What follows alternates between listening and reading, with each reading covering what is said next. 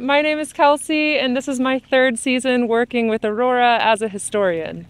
My favorite thing about working in the Arctic is being able to tell people all of the amazing stories about this place and share my love for the environment, really. I bring to the team of Aurora a lot of enthusiasm and just overall excitement about where we are, a lot of passion for the work itself.